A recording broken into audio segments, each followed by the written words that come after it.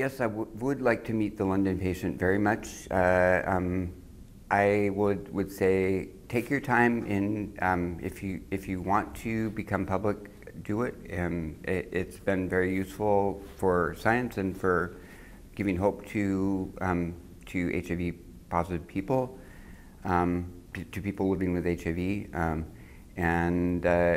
so I would encourage you to become public someday, but take your time and do what's good for you. And I'm so glad to have a family member added to my family.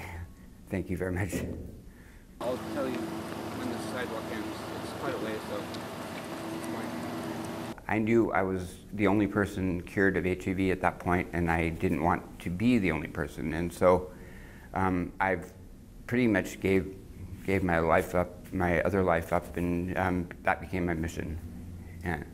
And because I felt like I had a moral obligation to make sure that there were more of me.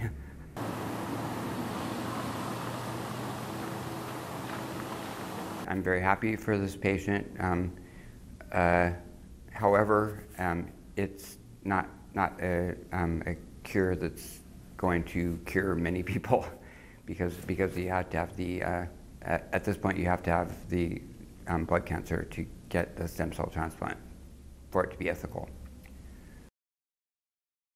If you decide you want to come out to the public, I think you will make a huge difference in sharing the. It's not really a burden that I'm going through with media and stuff like that. It's actually fun. So you can share in the fun.